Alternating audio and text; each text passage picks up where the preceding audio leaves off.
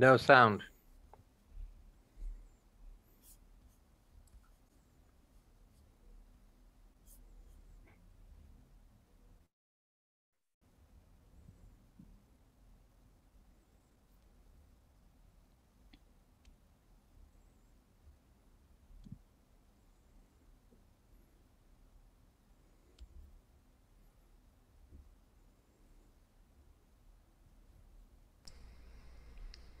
Would you like me to do it live? Yes. We are going live. All right. Beautiful. Why not? Better sound. I have it now, Okay. but if you like to, it's okay. Now we feel like now you can't step back, Melody. Come on, let's go for it. Okay. All right. I'm going to, just to change things up a little bit for myself, I'm going to just do a world peace anthem before the one planet, which takes 30 seconds, not even that. One day in peace, one day in world peace. No fighting, no guns, no war. On this day, one day in peace, it will be for rich and for poor, where nations shall all join hands across the world to all the lands. One day in peace, one day in world peace. No fighting, no guns, no war. 'Cause we're all one people, all one nation, all one planet. Together we can live. All one people, all one nation, all one planet. Together we can live. We're all the colors of one rainbow, and we're all the feelings of one heart. And we're all the music of one voice. Let's reach for a brand new start. And if you know this song by now, sing with me. We're all one people. We're all one people, nation. All one nation, planet. All one planet. Together we can live. All one people, all one nation, all one planet. Together we So can we can live. Lots of struggles are the same for all of us. Each other's hearts we really do know. We're all connected with each other. So remember that and don't feel low, 'cause we're all one people, all one nation, all one planet. Together we can live. All one people, all one nation, all one all planet. one planet. Together we can live. Show your kindness to each other and know that we are one. There's magic in caring for another. Your love shines like the sun. Yes, we're all one people, all one nation, all one planet. Together we can live. All one people, all one nation, all one planet. Together we can live. Sing this song to each other. Dance with joy, hand in hand. We're everybody's sister and brother.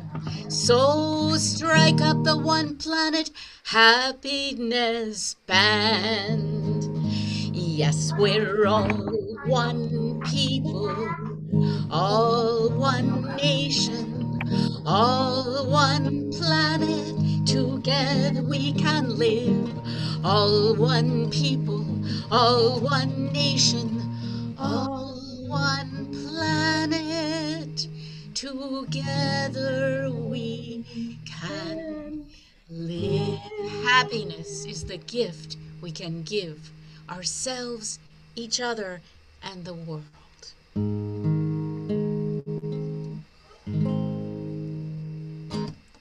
Thank you for singing with me. Well, absolutely. Yeah, beautiful. Well, I didn't open my microphone, and I think the others did too, because we would be disturbing you more than that we would be helping. We're actually singing.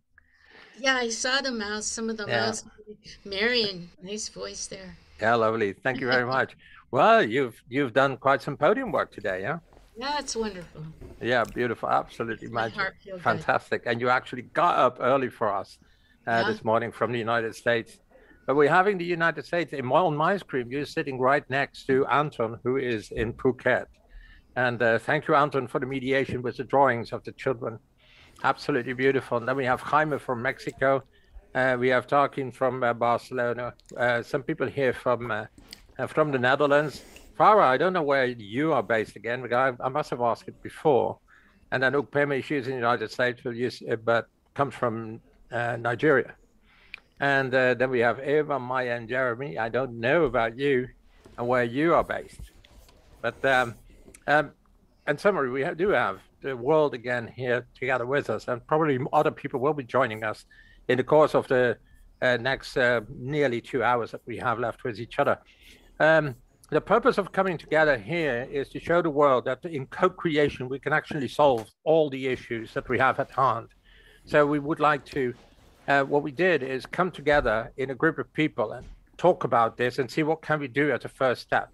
And the very first step we agreed to do was to not go into the biggest complexity, because that is impossible for us right now to deal with. The biggest complexity, like dealing with all poverty or eliminating the wars, of these kind of things, or air quality. The things that I'm doing here in the Netherlands with governments and everybody is difficult still to expand across the world. But we can do it. We can do it, but we have to start a little bit earlier with certain elements, like, for instance, the expressiveness of art and happiness, and trying together to get this positive vibe across the world. And this got us together too. That is why Melody has been singing this song about one planet and a positive nature. This is what we've been collecting and been showing through the website that we have, that a lot of people, even children, have been contributing with drawings. And now we leave the floor to Jörg and Tarkin, because you guys have an absolute magic plan to involve all our younger generations. And I would love to hear more about that and see how we can contribute to a success there too. Okay, thank you very much. Actually, I picked the baton up. We had this discussion this morning, and Tarquin and I decided that we continue with this discussion. So I'm Jörg Altekruse. I'm a filmmaker by profession and a social entrepreneur, so to speak, founder of Youth for Planet. And Tarquin and I made a film together, which proved to be quite successful out in the field, Free Speech, Fear Free. That brought us together many years ago, 6 years ago, actually. Now it's already 6. Quite a long time for a young boy. And and then we decided to pick something up that just came in our way, because with the Youth for Planet, we run educational processes in Luxembourg at the moment, mainly funded by the government. So small countries have big opportunities, because suddenly you have something that gets moving and you can experiment and do something that you can't do in, let's say, in big Germany. Even Hamburg proved to be very difficult. So although they have a very authoritarian education system, basically, to start with, we are now inside the system, allowed inside, and the minister is all on our side. And what we do is we empower co-creative filmmaking processes in schools. So we inject them into the system by inspiring the teachers first, or the pupils, and then we run these processes over the course of several weeks normally, and these are started by us, then the teacher picks up, then the kids can communicate with us. They get a kind of coaching. This can be online or offline. Now, normally it's in real life, but now for the moment it's digital.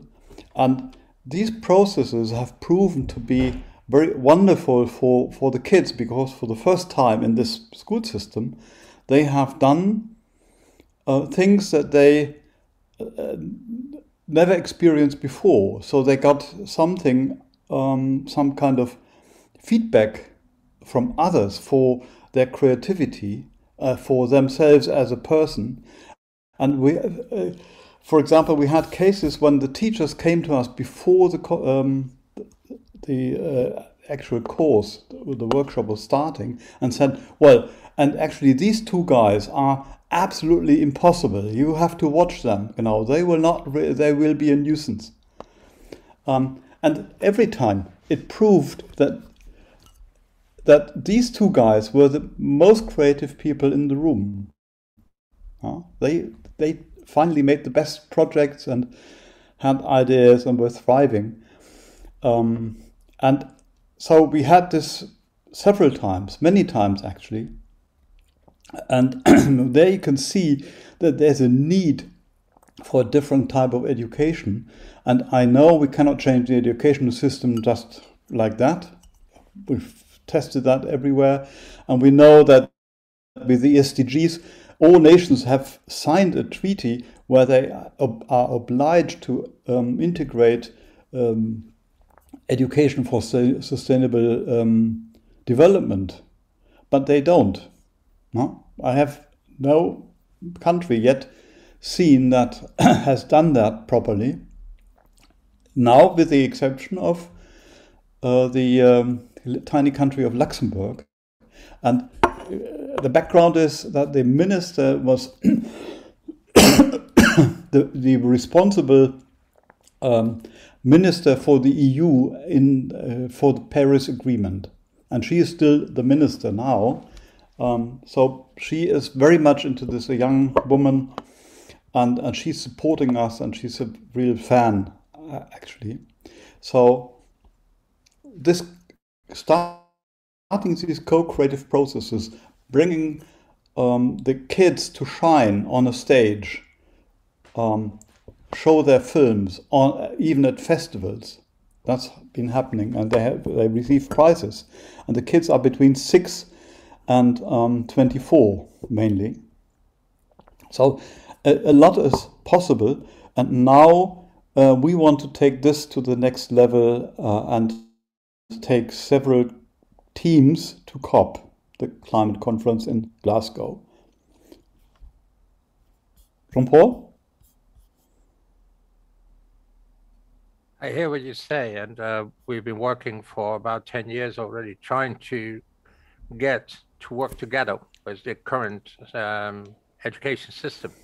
And we are managing to do so when we are going international, because then we are being valued for what we are bringing, and also receiving students through the Erasmus Plus exchange program. We have actually received a lot of students.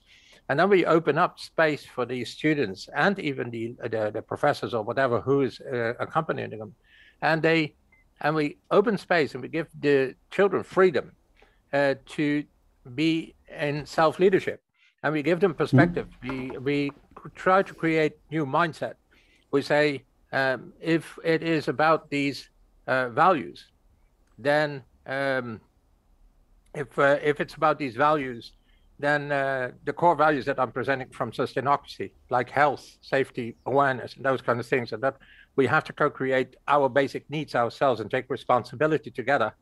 I ask them, no matter where they come from, ICT, or if they come from industrial design, or they come from architecture or that, what can you do with the profession that you've chosen to actually contribute to these values?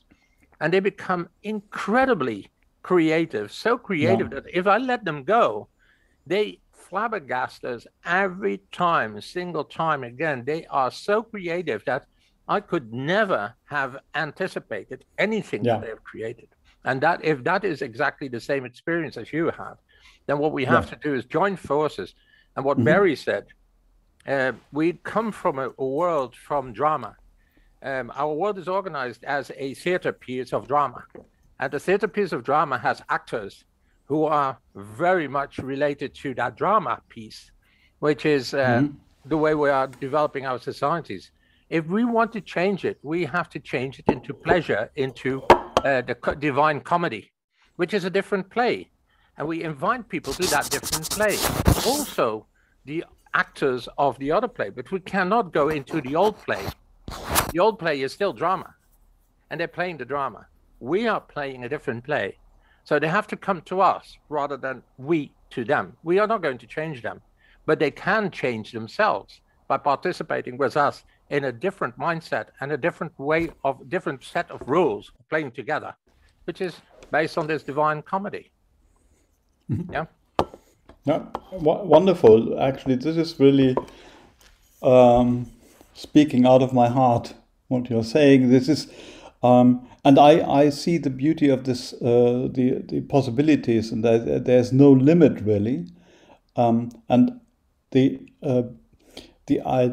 so I have experienced, incredible flush of creativity in closed circumstances where you give a question and then get answers quickly, and this is incredible. And I think I'm very much positive now when I see climate change. I've made many films around the topic of climate change. I was really frustrated when I started this because I knew so much, and I knew that our societies wouldn't be able unless we empowered certain people to get going.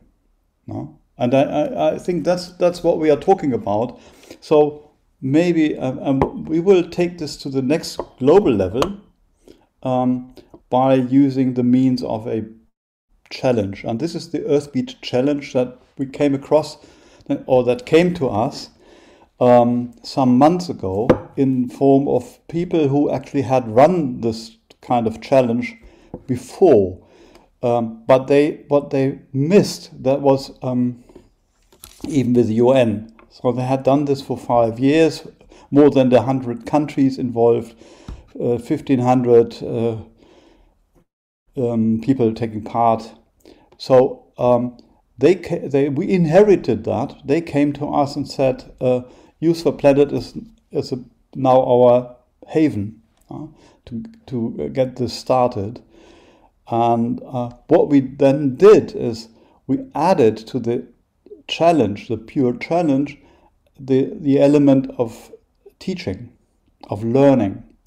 And so we will start these webinars and this learning experience end of April, and in May or beginning of June we will start the challenge running up to COP. And after COP we will have hundreds of films and maybe dozens that are able to speak about issues that are relevant for young people around the planet in different places and different situations.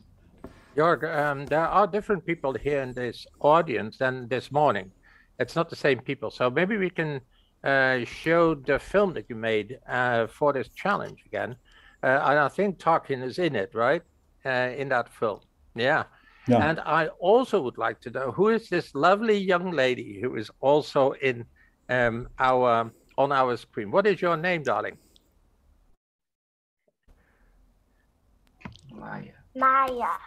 Maya. That's a beautiful name. It's a beautiful name which has history also. That's very nice. That's one of my grandchildren. Really? Yeah. Yes. Hi, Eva. And Oh, my other one. and who's that? Eva. Hi. I didn't know you were still there. I thought you were coming back. Oh, that's so great. So lovely. And you are listening into what we have to say. You want to be creative too and make a little film for us? Will they be involved? Or they still a little bit too young? Mm-hmm. Well, anyway, we're going to do it for you guys because it's your future, right? we are pretty much advanced already in our lifetime, but you still have a hell of a lot to go.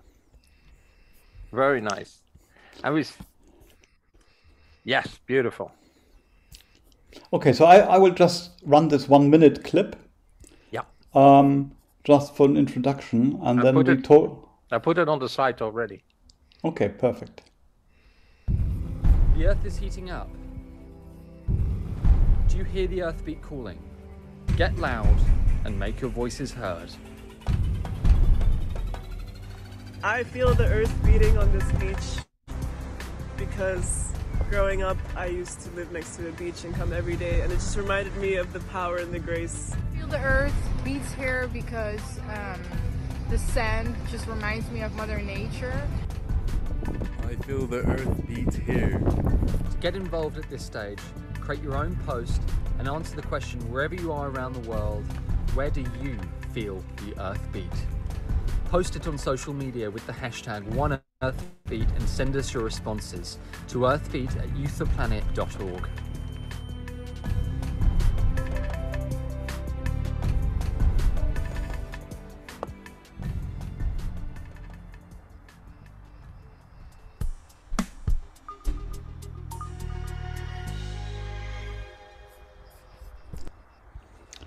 Okay, so we are asking, as you heard from this video, people to contribute their Earthbeat feeling. This is just part of the process, actually. We just thought that this would be something that could contribute to the overall experience. And maybe, Tarquin, you say something about how you came to this project and what you perceive so far. What's happening there? Where do we stand? Sure. Yeah, there we go. I just want to say thank you very much for having us on, Jean-Paul, and for setting up this wonderful program that it happens every year. I'm sort of new to this community, so I'll try my best. But yes, so my name's Tarquin. I'm originally from London in the UK, but I've escaped to Barcelona because of Brexit. And I'm 25 years old. I started my storytelling career at the age of 15, 10 years ago. I began because I was invited to make a film on the issue of communication, trying to understand what it means to have freedom of speech in a Western society. And so I sort of accepted this challenge and decided to start making a film. I started interviewing my friends, asking them what they thought freedom of speech was, and interviewing teachers and then journalists and actors and whistleblowers and hackers, and it took us all around the world, and we continued making it throughout my exam period. And I decided not to go to film school. I thought that this film would be my film school, and I think it just about paid off. So after 6 years of making the film, we ended up with a feature-length documentary, and Jörg sort of joined me at the end to create a stronger backbone, a sort of stronger narrative backbone to the film, and helped kind of introduce it to sales agents and distributors, and really kind of take the film to the next level. And that's when we started working together. And so I'm a self-taught filmmaker. I kind of followed this film all around the world. It's been in so many different countries now, and it's sort of led to this Earthbeat project, really. So I've now tried to place a lot of support in trying to kind of nurture and enable other young filmmakers from around the world to tell their stories. And I think the environmental and ecological crisis is the most pressing next threat to civilization. I mean, in 2019 on Human Rights Day, Amnesty released a poll which asked more than 10,000 people, young people aged 18 to 25 in 22 countries across 6 continents. And they had to pick what the most pressing issue was. And for them, 41% selected climate change. Now, for most of us here, I think this is an environmental issue, but for many, it's fast becoming a human rights issue, especially for frontline communities. And this is where this project comes in. Our aim is to really enable and enhance the quality of participation of young people at these big global climate conferences, and to ensure that we combine storytelling and impact as a tool for creating effective change, really. And so I think my role on this project is to really ensure that we have a youth presence. We have a kind of steering committee of young people, and we have a strong young perspective on this project. And it is not only my perspective, but we're only at the beginning here, and we plan to include many other voices from frontline communities all around the world, really. But this is, I don't know whether something like this has been done before. I mean, our partners in crime, who aren't here with us today, as Jörg mentioned, have done this process for the last several years, but they've never really engaged young people in a sort of support program alongside it. So they've encouraged people to submit to a global film challenge, but they've never enabled young people to participate in kind of community workshops and sort of online webinars, and also the possibility of actually distributing their films. And so I think this is where, I think you're on mute, Jörg. I think you're on mute. Oh, again. So it's about showcasing their projects, and yeah. What we do now, we have talks with other organizations, that are working in a certain field, environmentally or on social issues, so that these organizations become co-creators of the entire process. They become curators of the films, and they become a kind of distributors of the films as well. So let's take one example. A rainforest organization from Germany takes up the role of developing a research question about rainforests. Then they will curate the films, the outcome. They will help to even coach the people who do run these, or who actually make the films.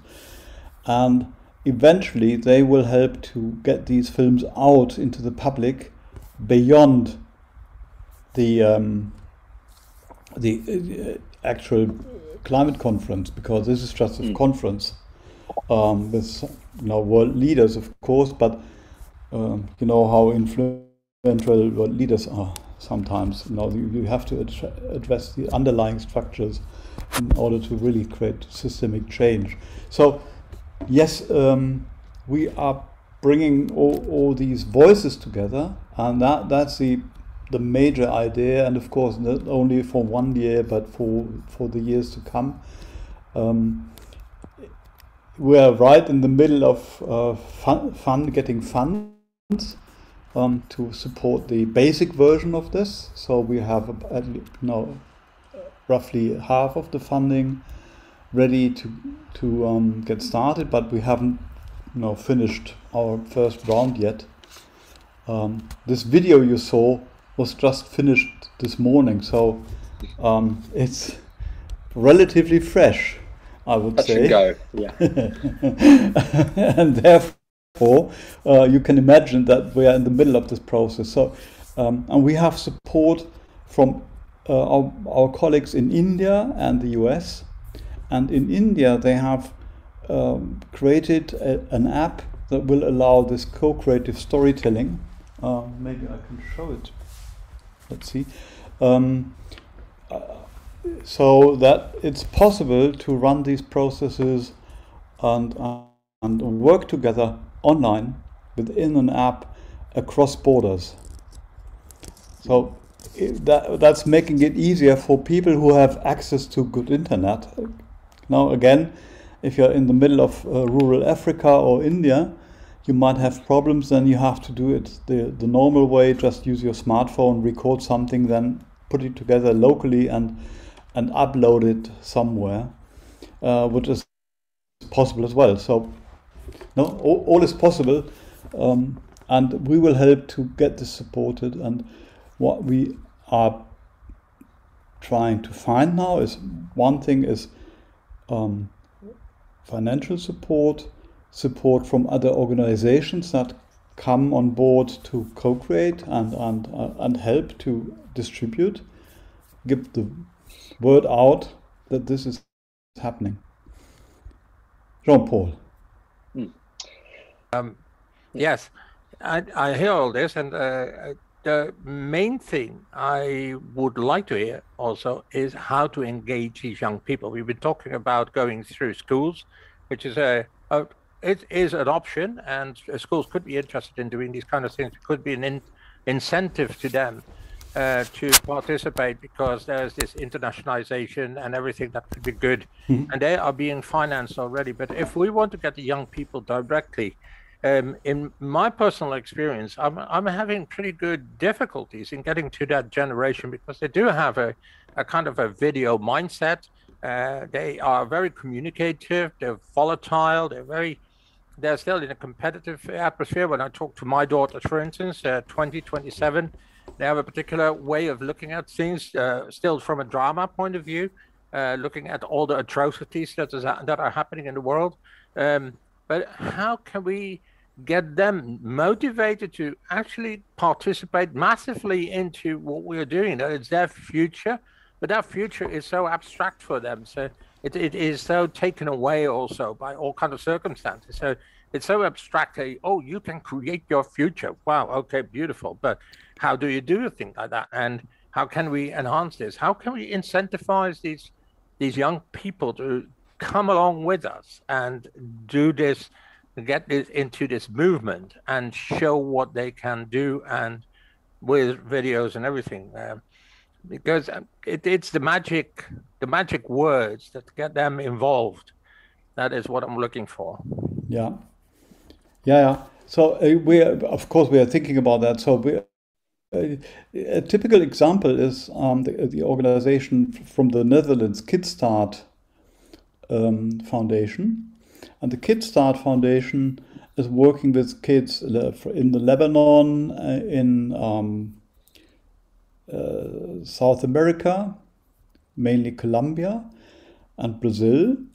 And so they actively run young people's youth groups, teams. And the same is happening with the rainforest people. They run local communities, they support them, they run themselves, of course, and they will engage these communities, and within these communities, specifically the young people, to come on board and become storytellers for their communities. I think it should be based in their communities and not taken away from that. And together with Tarquin, I'm doing another project, a film that is happening in an indigenous community in the north of Chile. And again, there is a woman that is in her middle ages, and she is now very open-minded, and she wants to become the storyteller for her communities. And she has already asked her son of 15 years now to come on board, and then will ask others to do the same, so that we have a cross, not only cultural but a cross generations project there. Now we can build on experience of older people at the same time have the younger people using technology, using the means of storytelling in a much more enhanced way than those older people can do, because they have learned it from the get-go. Yes. Does that answer your question, Jean-Paul? Well, I don't know. I'm curious also what Tarkin has to say about this. And when I talk to my daughter, she says, well, there are YouTube influencers. And if you engage as influencers, for instance, then there you get the attention of these kids, because they watch these daily kind of videos that are being exposed. And they go about just about everything. But these influencers do have things to say. I don't know if that is the way to go. You're right, yeah. Yeah. Target is part of the target group. Huh? He's 30 years old, if I can do my math. 25. Right. 25. 25. 25. Well, because you said you were 15 when you came, and that's 15 years ago. I added that up at 30. Sorry, 10 years ago. 10 years ago. All right. Okay. Sorry. Yes, I mean, I think it's different in different parts of the world, of course, but personalities and as an incentive for making people feel, or young people feel like they're part of a community, I think is one component. The key is that young people feel, whether they know that person on the other side of the world or not, that their issue is connected to their issue. So here in Barcelona, we aren't directly affected by climate change on a catastrophic level yet.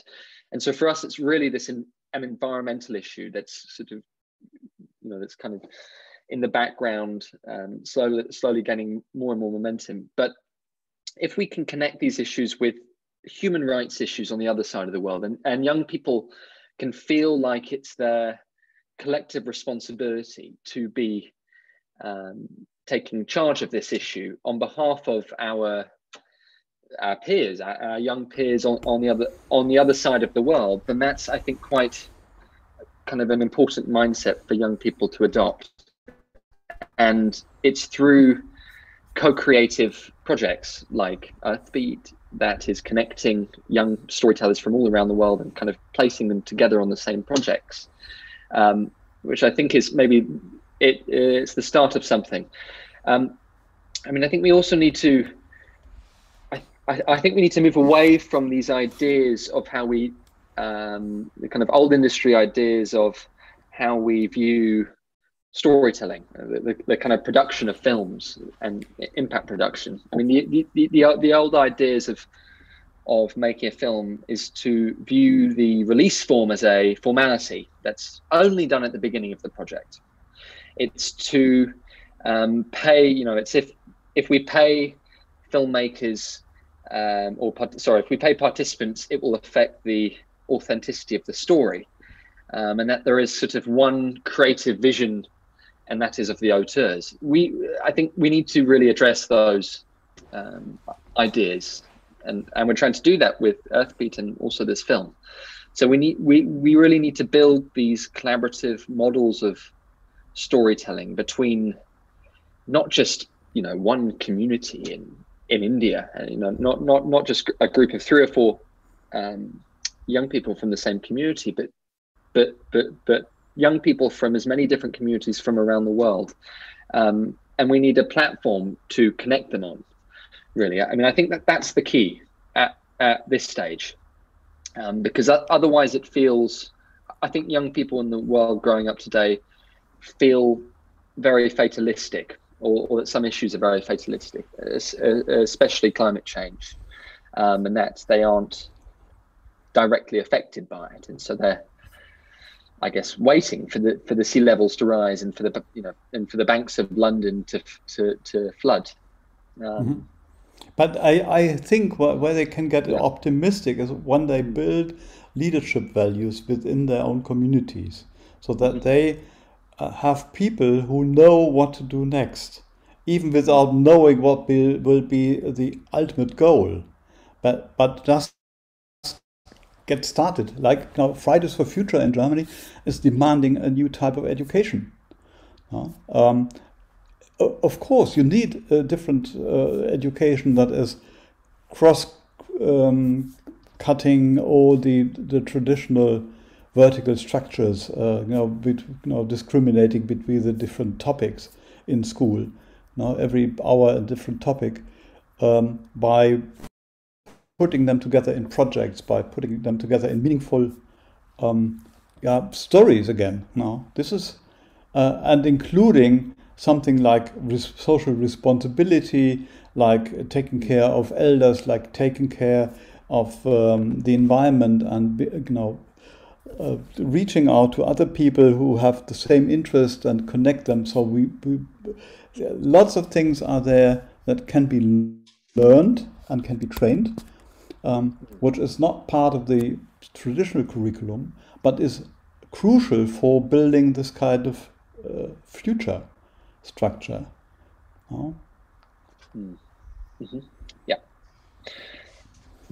And I think also, I mean, you've got the co-creation process, but once the production process is over, it's about what happens to those films and how young people can engage with those stories, really, and even have the ability to change those stories. So it's connecting young people from all around the world to have the opportunity to sort of offer feedback and participate in peer-to-peer coaching and to really know that their ideas are going to be listened to. I mean, another thing is that time is really running out, and I think if we can, I think if we can really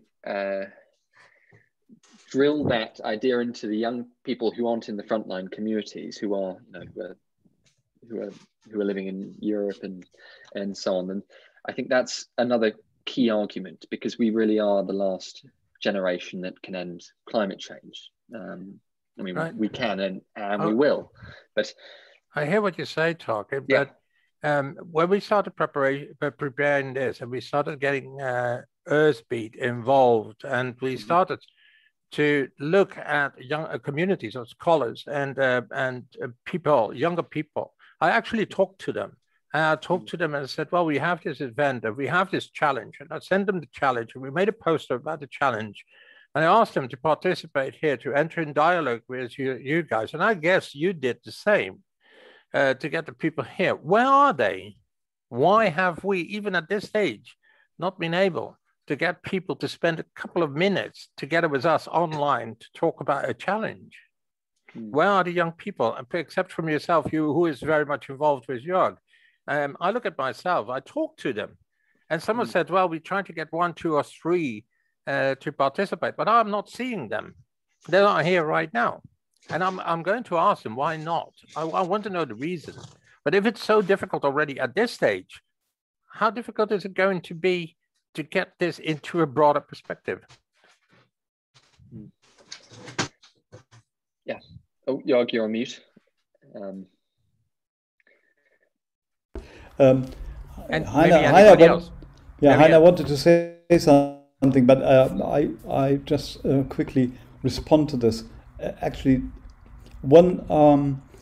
this is very broadly announced. We have the long tail argument, so there will be around, waiting, some creative minds waiting in every society to flourish and to shine.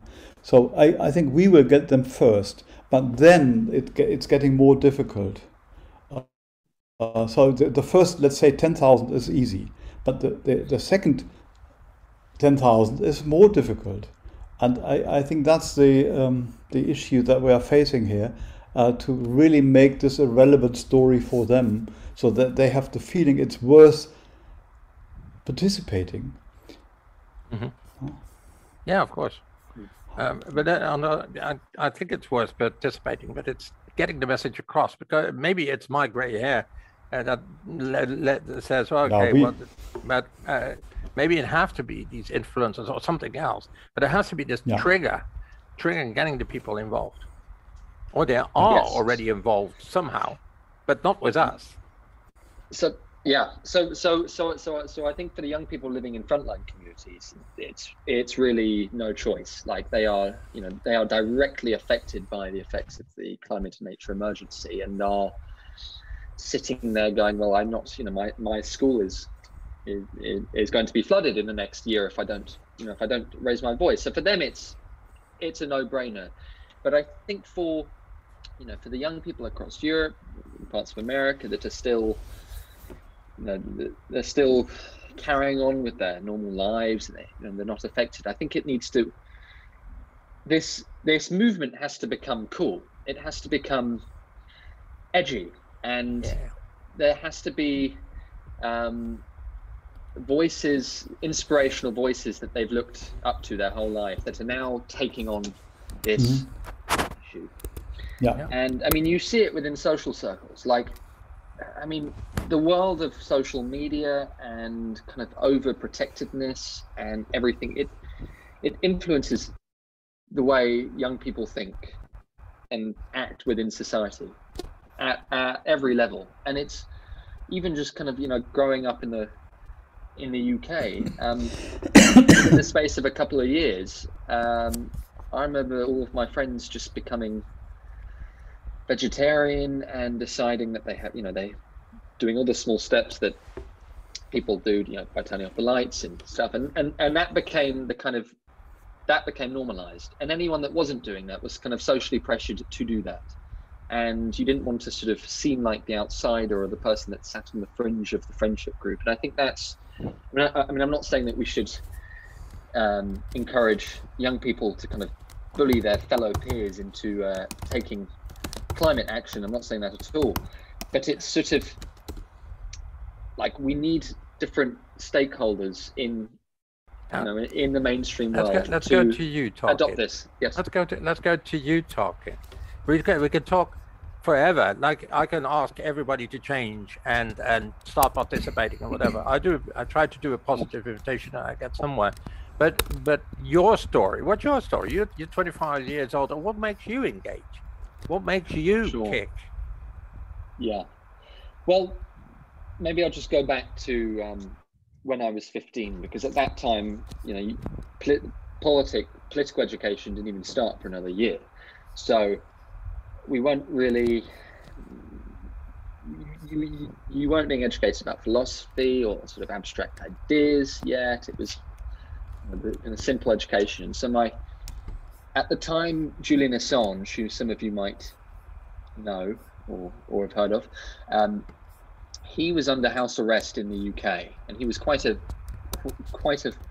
WikiLeaks or something. Yes, WikiLeaks, quite a famous public figure at that point. This was before he went into the Ecuadorian embassy in London, and the topic of freedom of speech and the right to communicate was a much talked about topic. And so it was my father, of all people, who's not a filmmaker or a storyteller or anything. He just tries to run a tourism business, to be honest.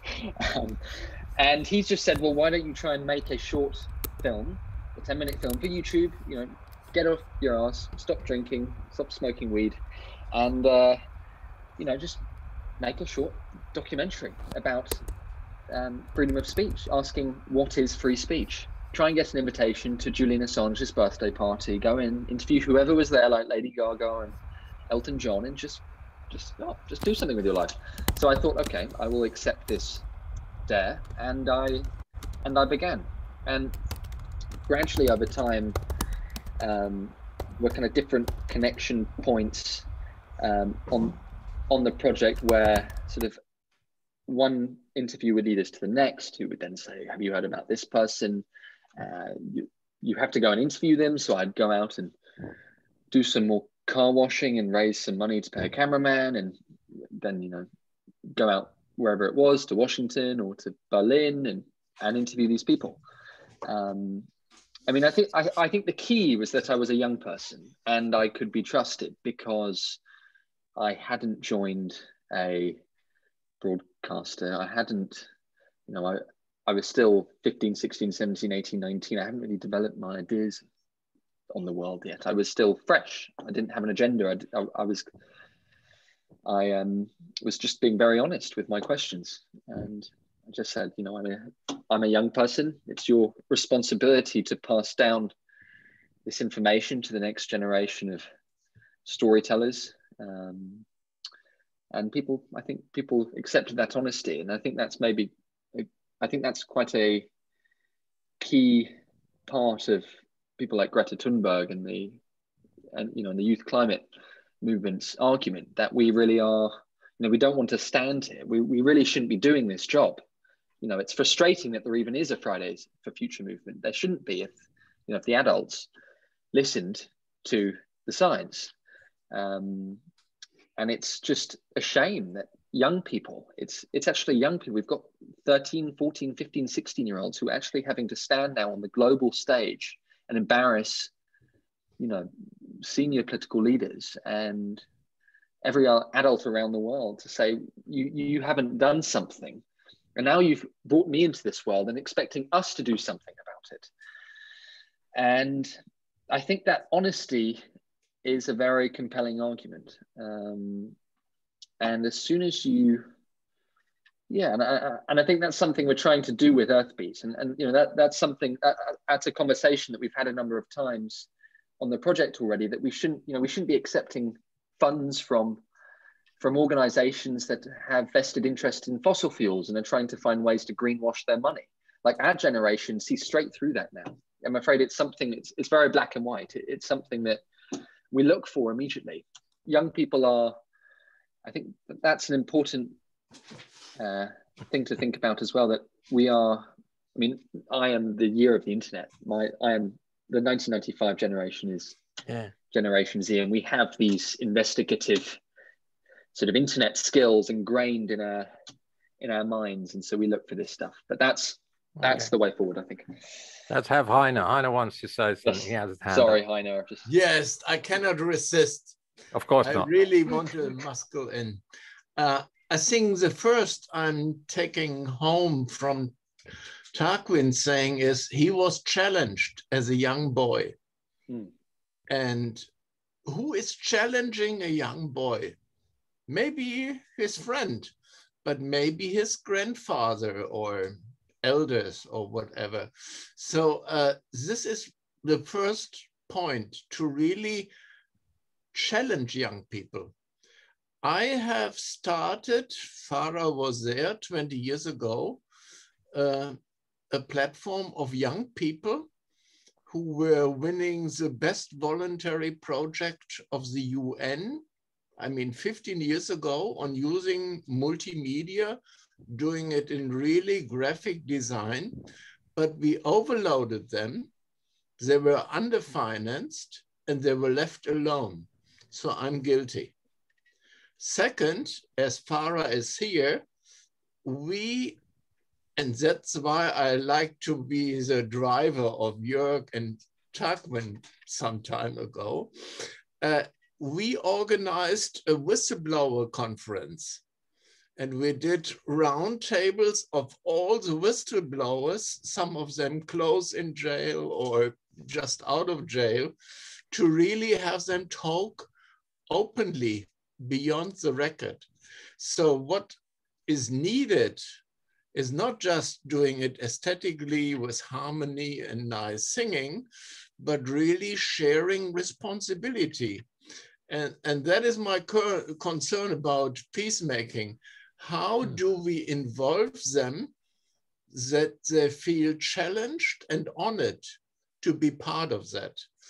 Our institute here in Berlin, Jörg knows it, is trying to do European vocational training projects, which is lifelong learning, but also vocational training, that young people without having the same language learn in a joint project. So I have this background here. I feel very guilty, and maybe you can help me there. What did we do wrong when we were already same positions like Mahendra in UN connections with civil society? How can we give them a plateau, a foundation? And so using this video, which was not so much there 20 years ago, but computer and graphic arts was there, how can we really make it a quality communication without blaming people into being right or wrong. Anyway, I feel honored to be here. And I also felt with the experience far ahead with young people. I mean, 25 and more years ago, where we in Berlin did a lot of experiments with young people. It's something that I hope we can continue, and not only every year for Equinox. Mhm. I think continuity is one issue, being there. Just to a few ideas, but then maybe Farah can say something about that as well. And of course, putting people on stage and giving them the experience of working together. So the project that worked best had the outcome of creating actual enterprises, little companies, because people got to know a topic, they researched it well, and at the moment in Luxembourg, for example, there's a team of 16-year-olds that have started a kind of cooperative to distribute local food. And because they found in their filmmaking that there is a huge need for that. Instead of supermarkets collecting food from Spain, get local food out to the people. So now they are running a business. They are still in school, but they are sort of owning it. And we will now start, in next week, we will start to make a film with them about this experience. Yes, it is, the hour is gone again, and I think we don't have all the answers, and we have to be willing to experiment here. Also with different points of view or different possibilities to see if we can engage these young people. What I've been, in other words, what I was saying is that if we have been playing basketball for 5,000 years and we've been breaking all the glasses of our rooms, and then we play the whistles because we break another glass, then maybe we have to consider playing another game. And that is what I've been suggesting here. We play the game, and call it whatever you want to call it. I call this as democracy. So simply, I gave it another name, simply because our vocabulary in a different game is developed in a different way.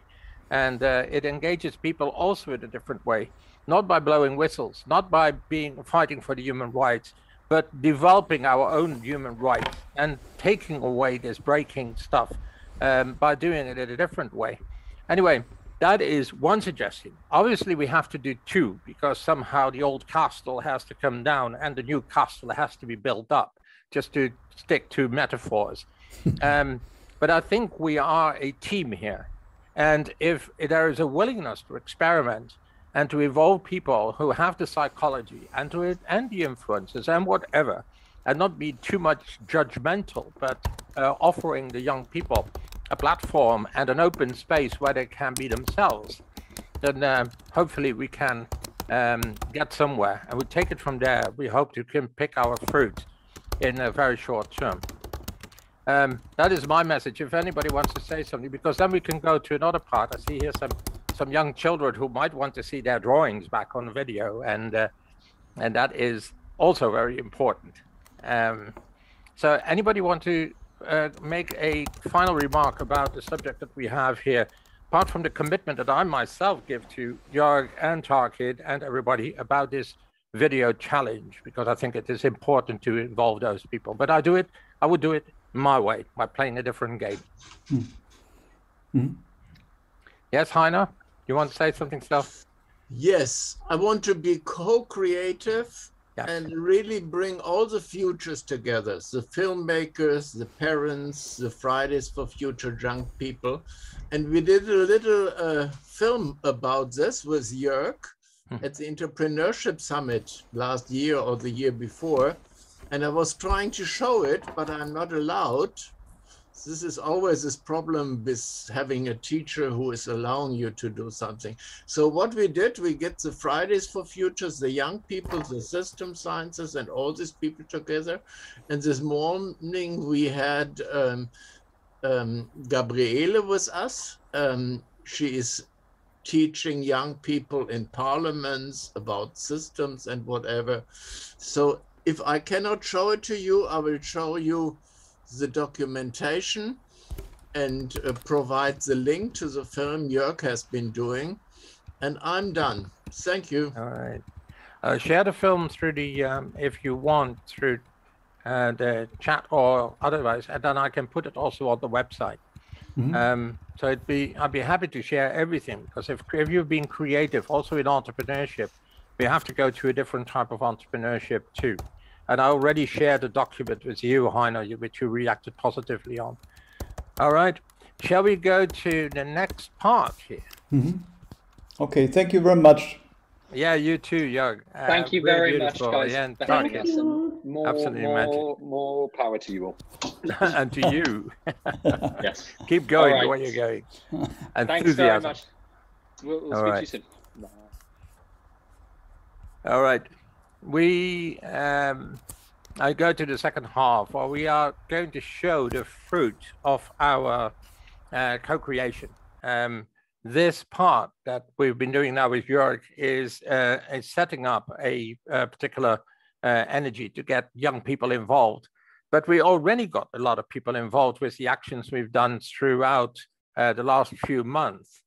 And in reality, as I said before, what we try to do is to get a positive vibe into the world, get this different playfulness into the world. That it can be done, that we can empower people, and that people can empower themselves by doing and being creative and becoming happy by doing so. So when we started during COVID, I wanted to introduce sustainocracy, but I cannot introduce sustainocracy just like that by telling people, because then I'm preaching some kind of religion or whatever kind of stuff and that, which is not my way of working. Because who am I to impose anything or to suggest anything, a behavioral issue to people? What I do is I invite people to co-create and to look at human values, which are not mine, but from everybody. And those human values, I established 5, which are human values, natural human values, which are already millions and billions of years old. It's the way nature works. So if we use those values and we look at ourselves and we see we've gone into detriment because we have been polluting our environment, we've been destroying even cultures or people and whatever because of our financial or whatever kind of material needs. We know that we're doing things the wrong way, not simply because it is ethically wrong, it is also spiritually wrong from the essence of being part of an ecosystem, a natural ecosystem, not just our ecosystem. So knowing that these core values exist, I can invite people to co-create those core values where we have lost them, and we have lost them everywhere. So I started doing this about 10 years ago here in the Netherlands, and I got all these people involved. Like I have many, something like 21 municipalities, different type of organizations or government organizations, different levels, even at national level. I've got a lot of citizens, a lot of entrepreneurs and people working together in this, and all sitting around the same table, working, for instance, about on air quality, or what Jörg was talking about, the food system. I had one of the biggest food systems in the city with aquaponics and mealworms or whatever, all producing kind of stuff. And it was all done through co-creation. We did not put money up front. If I put money up front, I could only get people who want that money. If I put an objective up front, I get people who are willing to invest some part of their energy and their talent into that objective. And if that can make money, or people are investing in that, then we can share, of course, the money part. But money is only a means. The talent and the creativity of people are much bigger means, that if they actually put that forward, the sky is the limit. And we have been demonstrating that here. So my objective during COVID was to go worldwide with this.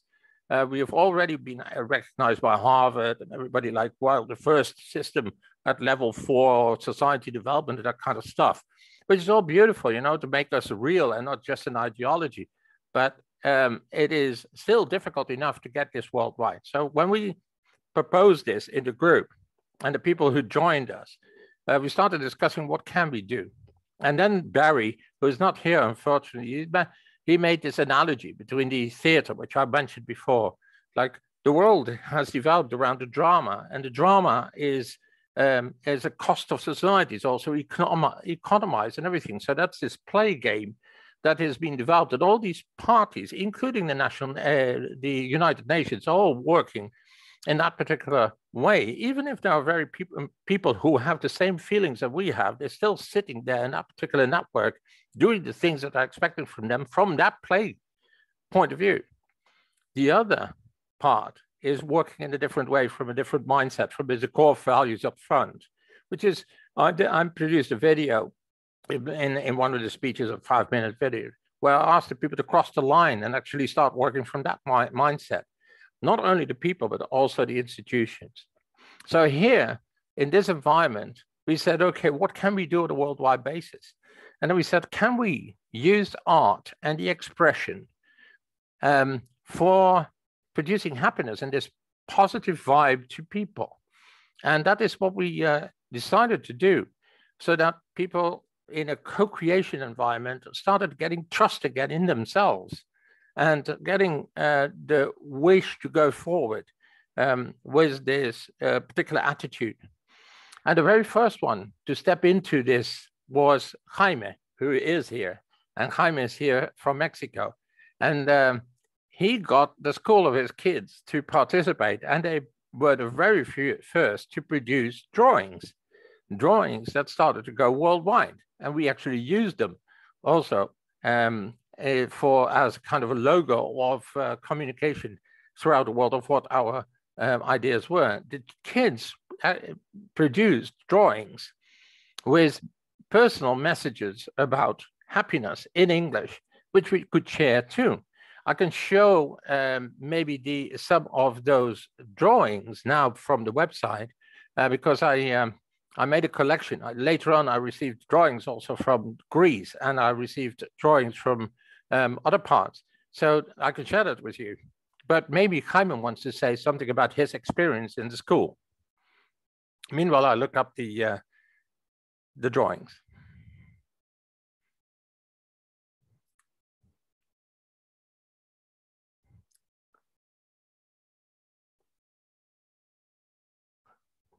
Jaime, do you want to say something about it? Jaime does not want to say something about it. I see one of the young ladies saying no. Jaime, do you hear us? No, he does not hear. Okay, never mind. I start sharing the screen.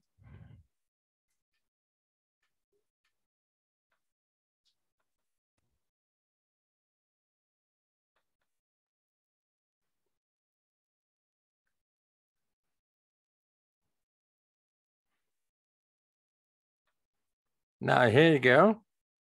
Life is short, choose happiness. Well, there's a reaction in Mexico.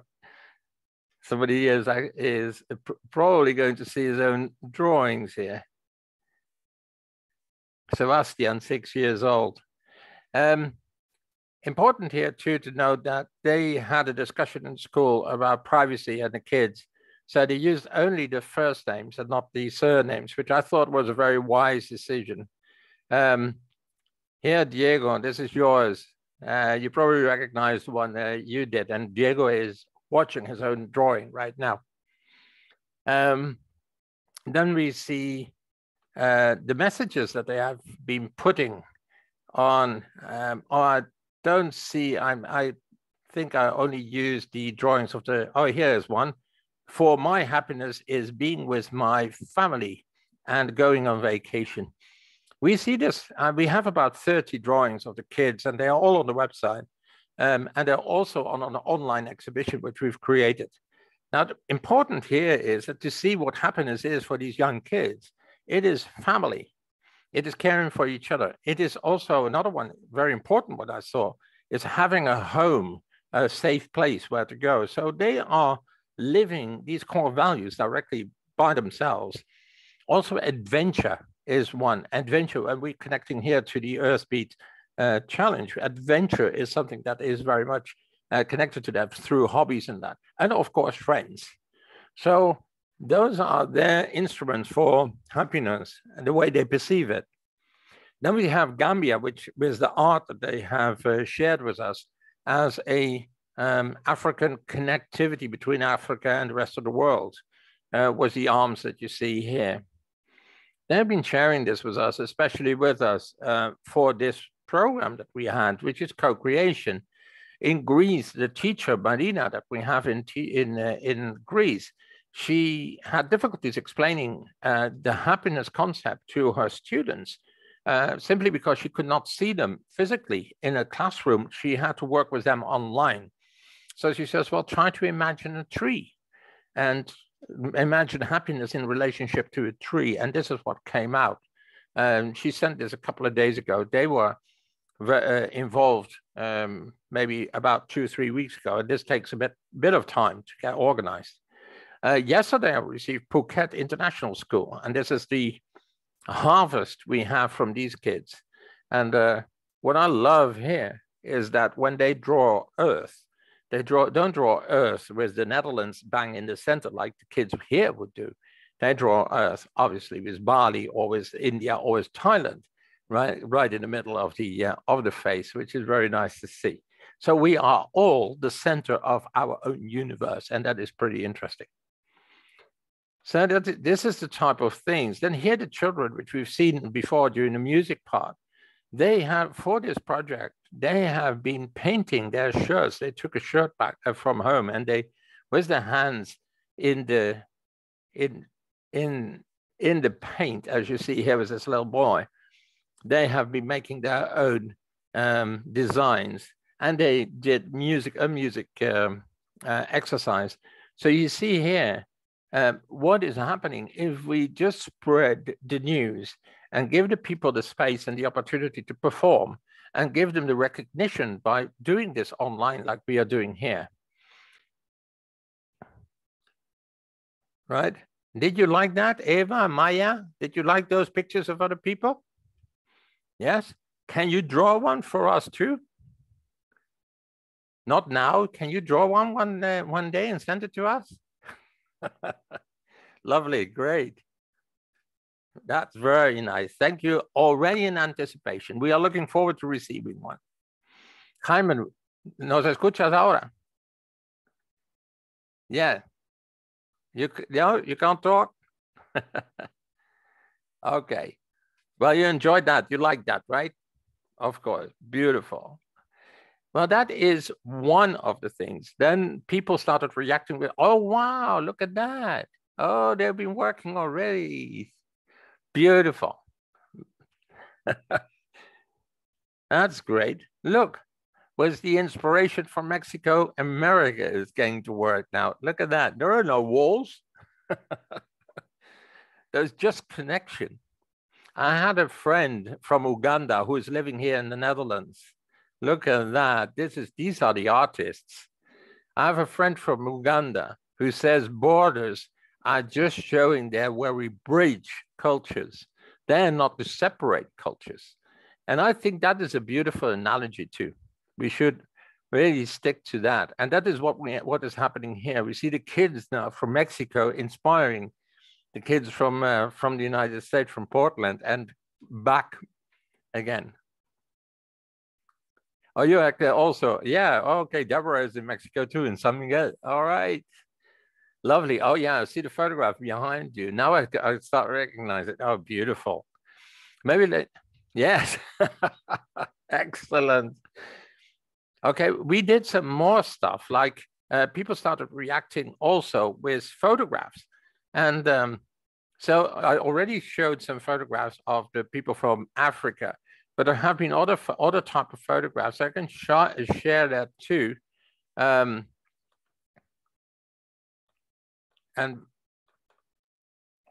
we go back here, and then we go to a photo selection. I made a photo selection because if you have some time and that you go to the website and have a look at most of the photos. And you can actually use them also for educational purposes or whatever you want to do with them, in a co-creation matter or spreading the word.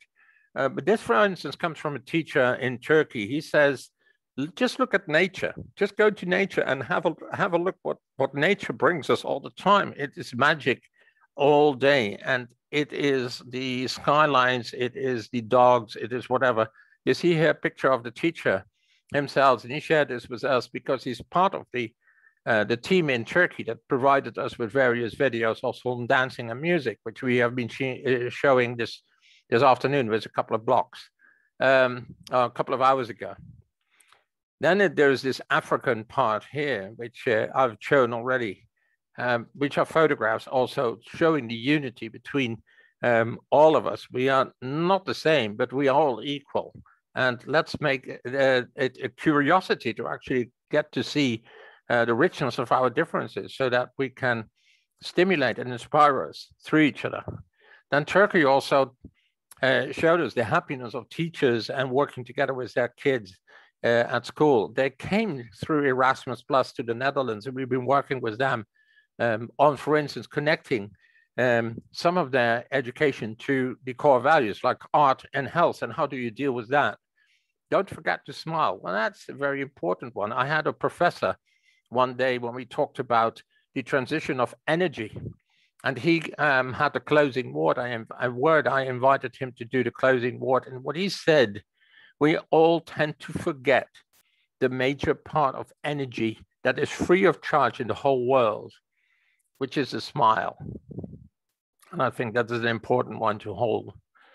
Right, this is Erasmus Plus, and they were visiting us, and we were doing things with the kids.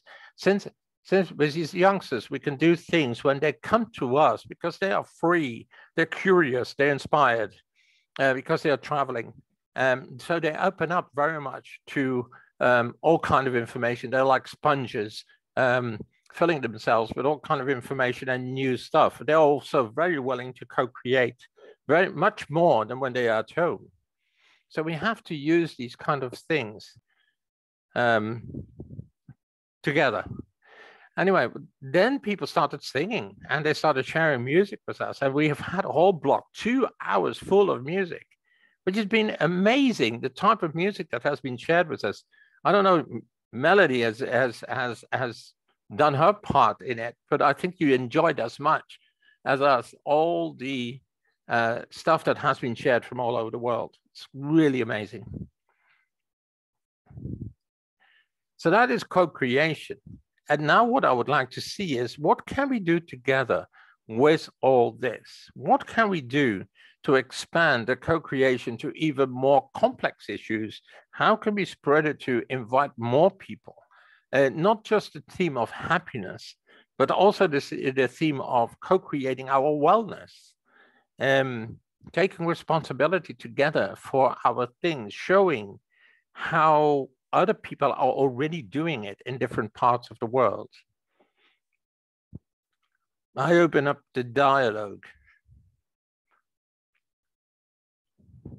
Anybody want to say something about that? Maybe Deborah wants to introduce herself.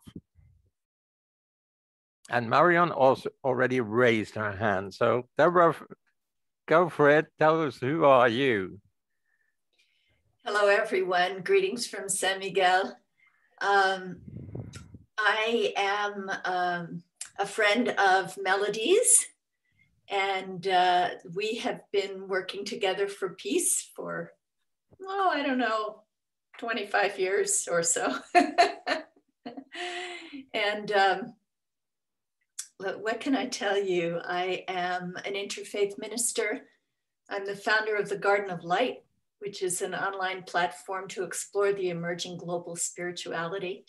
And I'm the director of the Evolutionary Leaders Circle project of the Source of Synergy Foundation. That includes such leaders as Deepak Chopra, Greg Braden, Jean Houston, and many, many people who are at the forefront of helping us all to step into the new paradigm. I worked for many years representing the prayer, "May Peace Prevail on Earth" at the United Nations. And the organization, one of the sister organizations involved in that prayer, the Goy Peace Foundation, has an international art competition for children every year. Oh, I don't think they call it a competition. They don't like that word. But they have a different theme every year. And they have children from around the world who submit art to that. And I'm thinking that happiness would be a wonderful theme for them to use the next time around. Get some drawings as beautiful as the ones that you've received. So it's a pleasure to be with you today. All right. Well, thank you very much. And I think that suggestion that you made is very important to continue with this vibe that we have about happiness and build on that foundation. Very interesting. Anybody else want to say something about it? Marion, oh yes, your hand is raised, of course. Yes, well, it was something about you said that we have to go on with this about co-creation, that people are willing to co-create, that we can get them away from that feelings of doing it on their own, of to be in competition. It's not about that. We have to work together to take our responsibility and to really create a better world. So we can only live our example by and share it a lot in our communities and so on, so that we can create that different humanity story. Yeah, that's my point of view. Yeah. Oh, it's a very significant point of view, of course. I believe that young people do have to go through a phase of competition, because that is one of the ways to understand what they really are themselves and to discover their own strength. But that is a short phase of their life. Once they understand that competition is not working, but it is looking at their own authenticity rather than comparing with somebody else, they stand up and develop. The Peace Book, look at that. You have the Peace Book. All right. And that's an important book, right? Yes. Have you read it? Good. Very good. Can you share any information with that? What is peace? Do you know what peace is? Many things like sharing and helping people. Lovely. Well, thank you for sharing this. It's beautiful. Magic. Yes, very good. Yes, we have her engaged. That's beautiful. Yes. So once they get through this competition, and that is at the age 16, 17 or something, and maybe even earlier some occasions, we can also guide the competition. I have taken my children, for instance, that competition can also be done singing. You can sing carols, and you can do type of how do you interact with each other and how do you play your differences in a very peaceful way rather than having to fight through it. So also the competition phase of awareness development can be done in a very educational way. But then once they discover their authenticity, we have to really build on that foundation and empower them very much in what they can do, so that 1 + 1 becomes 3 or 4 or much more. I would like to also share some of the videos that have been shared with us, spoken videos by people who are busy with other people, trying to take them away from the drama and helping them discover the comedy and having the different type of paradigm. Some people are not prepared for that. They're very much stuck in their comfort zone, but people who are stuck in their chaos and they're letting go and everything, they do find themselves in the comfort of people who already went through this process, that they get this warm bath and this receival of people who give them some kind of guidance. So can we maybe have a look of one of the people that shared information with us is Melody herself. She has this a beautiful mantra for us, and you did it even live in a previous session. Then we have Jacqueline. Jacqueline, she is a author, and she wrote a book, 365 Days of happiness, she sent us a personal message too. If you don't mind, we share this with you, and we listen also to Melody. Or you want to go first, Melody, with your personal message? The happiness begins with me pledge? Yes. Yes. All right. I wanted another chance to play my gong. Okay. It's hidden over here. I can't quite get it front and center. Yes, I say this happiness pledge all the time to myself. And I encourage children and adults to say it too. It really helps raise consciousness. And it goes like this, and feel free to say these words after me. And hi, Maya. Okay, now unmute yourselves. Unmute yourselves. We can repeat the words. Yes, unmute. Yeah. Unmute. There'll be a lag, but who cares, right? Yeah. It's okay. Eva, Maya, you can unmute and say the words that Melody is going to say. And you call her Gorality, I think, right? Yeah, which is a combination of grandma and melody. Yeah, beautiful. Maya made that up when she was very little. And it stuck. So here we go. I know. I know. That happiness. About happiness. That's the sign language for happiness. Yeah. Begins. Begins. With me. With me. With the words I choose to say. With the words I choose to say. With the thoughts I think. With the thoughts I think. With every action. With every action.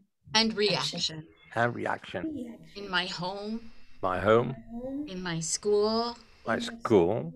In my neighborhood. My neighborhood. Inside myself. Inside myself. And towards you. And towards you. Together. Together. We can plant. Magic seeds of happiness. Magic seeds of happiness. And they will vibrate. And they will vibrate throughout the whole world. Around the whole world. Yes, I know. Yes, I know. That happiness. That happiness begins. Begins. With me. With me. And with you. And with you. And so it is. That's right. Well, thank you very much. You did it again. And the gong. And the gong. Absolutely. You also pleased us with the release of a book. Yes, actually my family doesn't even know, but they're about to get the book. I just released, and it's perfect timing. Everything seems to be so synergy. Ignore this. I don't even have a fresh copy yet. It's called Peace Dreamer, A Journey of Hope in Bad Times and Good. And actually Maya helped contribute a little bit to it. With her philosophy about something called kindness arguments. I wrote the book during the pandemic unexpectedly. The main questions are, who are you and how do you want to make the world a better place in which to live? And it made me go very deep within, and I asked the reader some deep questions. It's a book of self-discovery and inquiry about what happened to me is that even though I was extremely upset is a mild word about the last 4 years that had been going on in the United States and about the pandemic, somehow I also found a way to feel and find a new definition and communicate it of what love truly is and what peace truly is, the most inclusive definition. And so that is what I wrote in the book. So it's filled with a lot of inspirational wisdom and self-care tools, because how are we going to share happiness, share peace, all of that if we feel chaotic within ourselves? So you know, it all starts with us. Peace begins with me, right? So, it's a very spiritual book and a very grounded book. So, thank you for sharing it. It's on Amazon as of yesterday or the day before. So, Peace Dreamer. Very good. Well, Thank you. you, from your authenticity, you produce your book, your songs, and even the play for children. We introduced that a couple of times already. Yeah. I'm going to also share the video of Jacqueline, so that she has written a book too, and she seems to be pretty successful with this. But more importantly, that presenting her book, which is obviously her means of living, probably, she also has some advice for us. So let's have a look at what we can learn from here, from her. Let me see. I go to the personal message here. Hang on. This is going to be it, but I have to stop sharing because I forgot to put on the sound, I think.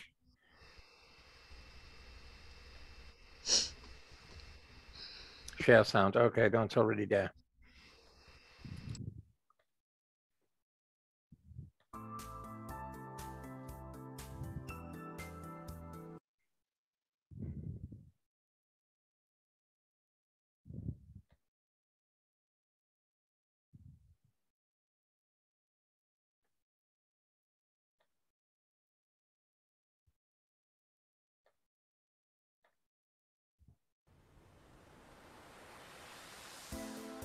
Hi, my name is Jacqueline Perlo. I also am very known as Freaky Healer, and I am a holistic practitioner. I am an author, and I absolutely, I have a podcast too, and all my work and myself and how I live and everything really stands for mindful happiness, for conscious happiness, mindfully living and consciously living, and really enjoying life as is without anything really needing to change. Instead, with finding the bliss and the everyday joy in whatever we do, whatever there is, and whoever we are in every split second there is. So I've been doing my work and my happiness work and, helping people live better lives since a long time. And it works for me, it works for my clients, it works for my family. And one thing that I want to share with you is, of course, because I wrote a book, my bestseller, 365 Days of Happiness. It is a daily passage book that basically talks every day in a passage about how to align with mindful happiness. And you don't have to go buy anything, you don't have to do much. It's more of an alignment, a constant shift to be and live in a high for life frequency. I call that the happiness frequency. So no matter if you're sad, no matter if you're angry, or whatever there is in your life, that you find the beauty in it, and that you find the peace of mind that there is even happiness in these moments. And yes, I am actually gonna give away one of my book, and to a lucky winner in the US only, and because I'm stationed in America. I'm originally from Switzerland, but I live with my family in America. On 365 Days of Happiness, I wrote this every day in 2017. Every day, all day long, I focused on joy, bliss, and happiness. And I wrote this book every single day. And first it was a blog, people loved it, and then I said, okay, I'll make a book out of it.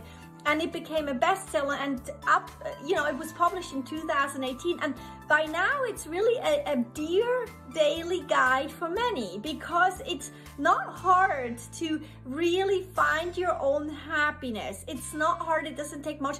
It's more like a constant shift, and it's also an understanding and knowing that happiness can be in your breath. If there's nothing else there that you can really find beautiful right now in your life, because sometimes life gets really hard, and we all know that it's for everyone the same. And then you can focus on your breath, which is happiness. It is really happiness. You can focus on your blood pumping through your veins, and that's happiness. You can focus on a piece of chocolate, and that's happiness. And then there's always your inner you, where you can align with your inner you, who you really are, that pure positive energy, your heart, your love, that absolute beautiful, beautiful whole being that you are, and you can align with that inner you, and there's always all the bliss and all the happiness that you can just imagine, really. And when you live through that essence, through that wonderful, happy essence that you are, then it's almost like you put on glasses, you know. It depends a little bit what glasses you're putting on. If you're putting your true happiness glasses on, then you can find a glitter of happiness in everything and at all times. You know, it's not hard to find. It's more a shift, and it's a knowing that it's actually always there. And 365 Days of Happiness is actually a series.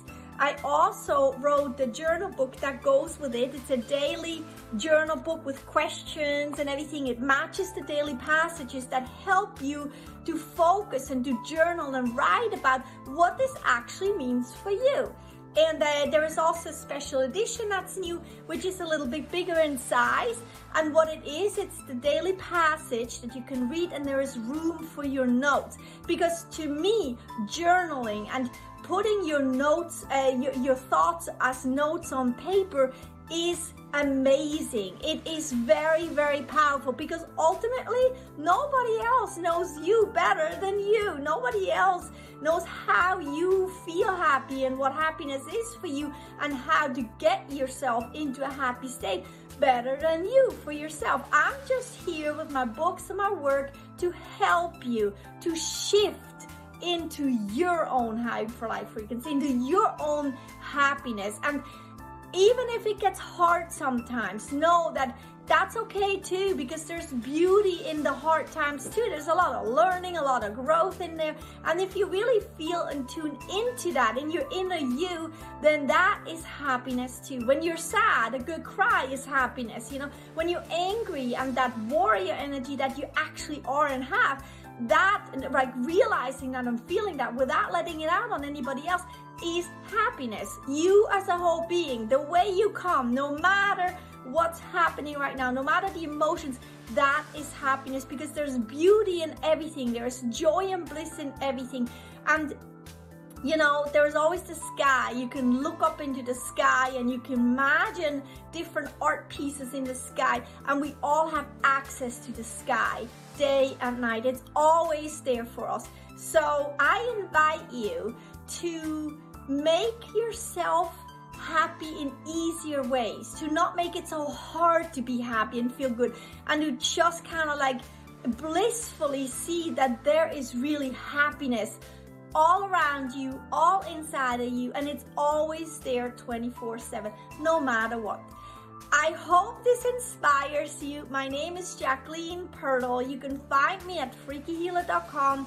My podcast is called The Daily Freak. It's free. It's every day to listen and to shift yourself. And my books are, you can get them wherever books are sold. And one is actually going to be up for winning. So happy, happy, happiness day. I wish you so much bliss. Bye.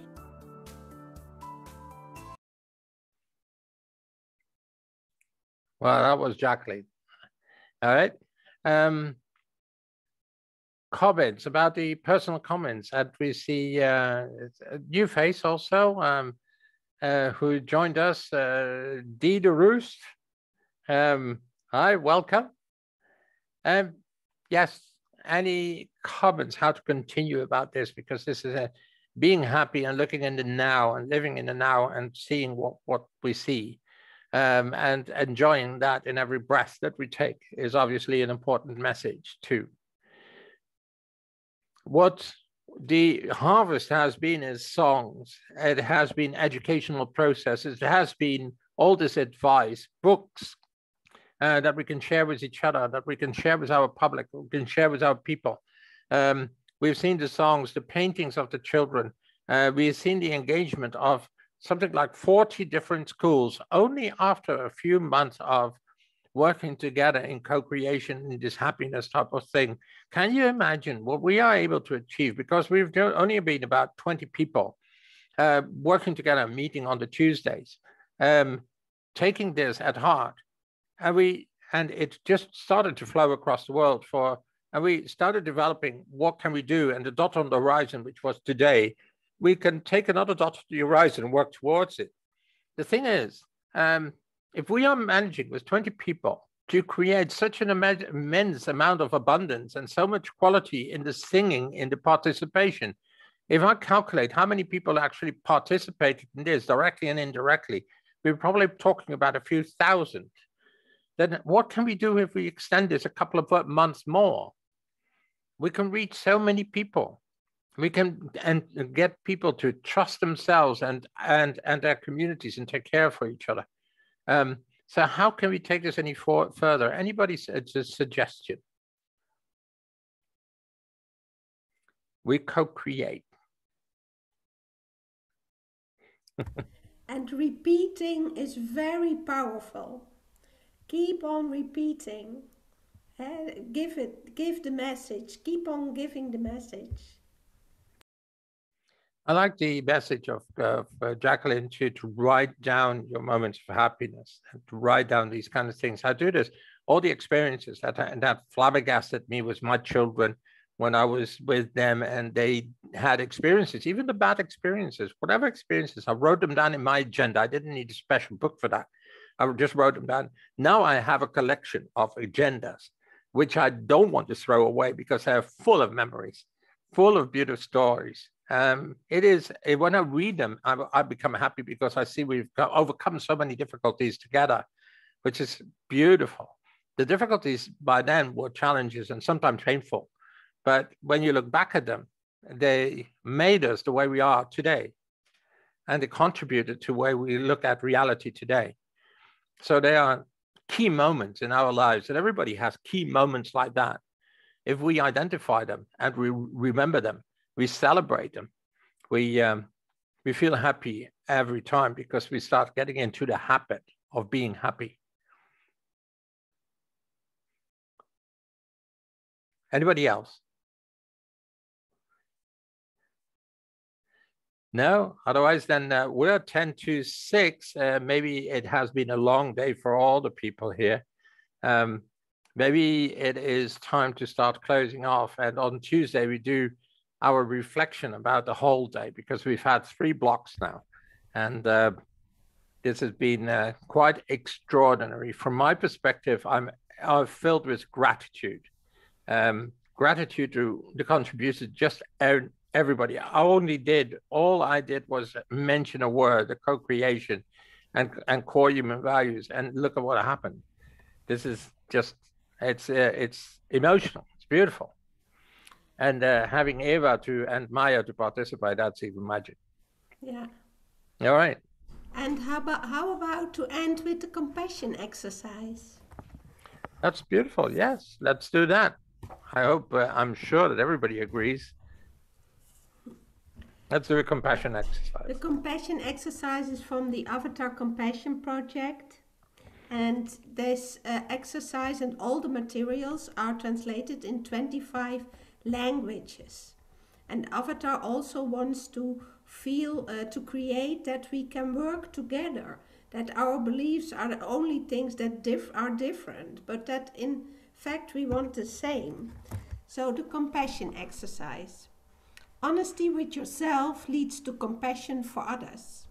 The objective, to increase the amount of compassion in the world. Expected result, a personal sense of peace. The instructions. This exercise can be done anywhere that people congregate. Airports, malls, parks, beaches. It should be done on strangers, unobtrusively, from some distance. Try to do all 5 steps on the same person. And it can be done by couples and family members to increase understanding of each other. It can be done on old enemies and antagonists still present in your memories. And it can be done on other life forms, plants, animals, people that have passed away. So I would like to invite you to take a person in your attention you want to share compassion with. Do you all have one person in your attention? Okay. With attention on the person, repeat to yourself, just like me, this person is seeking some happiness for his or her life.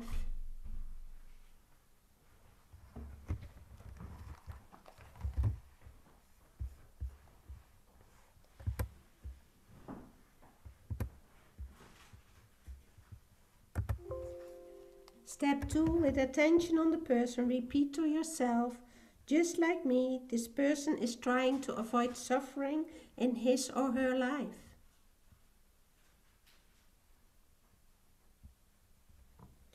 With attention on the person, repeat to yourself, just like me, this person has known sadness, loneliness and despair.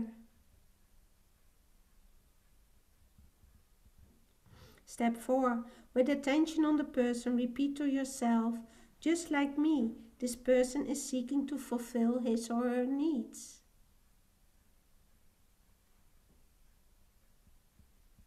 Step 5. With attention on the person, repeat to yourself, just like me, this person is learning about life. And love is an expression of the willingness to create space in which something is allowed to change. So in fact, we need a lot of love to create change. Thank you. Thank you, Marion. Not only love, also trust in yourself. We just have a few minutes, and I was going to ask Melody, you've been doing a lot of singing today. I'm not going to ask you to sing, but maybe, oh, wait a minute. Maybe I have to ask you to close this off then with a song. What I was going to ask you to see, well, you celebrated with us the entire block of music. Maybe you can make a selection of that particular piece of some other artists that you enjoyed most, so we can close off with that. But then obviously we can close off with yourself and a choice of your own. I'll leave the choice to you. Okay. You want me to think about what was presented in the music section? Well, I don't want it. That was a suggestion. I don't want anything, right? No, I know. I was just trying to clarify your question. I think Ukpeme's song was wonderful. Africa was wonderful. So many. The children singing "If You're Happy and You Know It." And it was in Turkish, right? Yes. I love that because as a music educator, I've taught little children that song forever. But to hear it in Turkish and then have them do the movements was a thrill for me. So I loved every part of what you presented from people all around the world. It was very exciting to me. So to honor Maya and Eva, shall we choose the children? Shall we do that? Yeah, that is a very nice thought. Are you agreeing, Melody? Then we can see if they clap and stamp then too. To do "If You're Happy and You Know It." Maya, you want to get Eva? Is she there? Do you know how to sing it? Yeah, they do. Yeah, they do. Yeah. Ah. Of course, we don't know it in Turkish. Do you want to play it? No, you have to keep going. Yeah, sure. Okay, all right. So maybe take off the mute. Maya, can you take off the mute? And I know you're technologically proficient. There we go. Good. Yeah. You are going to play it? Yeah, how about we all sing it and do it? Oh, wow. Everybody, okay. Bring the child out of you. And shall I put on then the video without sound? You can do that. That's a great idea, Marion. Yeah, then we have that connection. So 1 moment. Right. So the children that you're going to see, Maya and Eva and Jeremy, are the children from Turkey that know "If You're Happy and You Know It." So they're doing it in their language. Cool. Should we start? What do you think? Yeah, you can start. Okay. If you're happy and you know it, clap your hands. If you're happy and you know it, clap your hands. If you're happy and you know it, and you really want to show it, if you're happy and you know it, clap your hands. If you're happy and you know it, stamp your feet. If you're happy and you know it, stamp your feet. If you're happy and you know it, and you really want to show it, if you're happy and you know it, stamp your feet. Let's do the hooray. If you're happy and you know it, shout hooray, hooray. If you're happy and you know it, what do you say? Hooray! If you're happy and you know it, and you really want to show it, if you're happy and you know it, shout hooray! And stamp your feet and clap your hands. The end. Wow. It's great to have Absolutely the video. beautiful. Thank you, Maya and Eva. Very nice. You're worldwide artists now. Yeah, for sure. And let's have a look at the children a little bit. Or is it Yeah. already? No, it's already ending. Okay, Oh, good. can you start? Let's wave at them. That's great.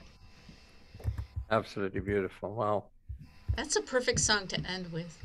It's Yeah, great. very nice. Very nice. Well, thank you everybody for participating. And I hope you join in to everything that we're going to do. I don't know how we can be in contact through the website of how to engage. It is, or maybe through the contacts that brought us here together anyway. But let's take it from here. Sky's the limit, co-creation, happiness, wellness. Thank you. Thank you. Thank you. Right. Thank you, Everybody. Yeah. Thank you, See Deborah. you. Bye. Thank you, Maya, Eva. Bye, everybody. Maya, Eva, Deborah, Jaime, Luquena, Cheryl, Jean-Paul. Bye-bye. Bye-bye. I like the way you sing everybody's name when you say goodbye. Lovely. Bye, everybody. I'll share the videos as soon as they're ready. Wonderful. All right.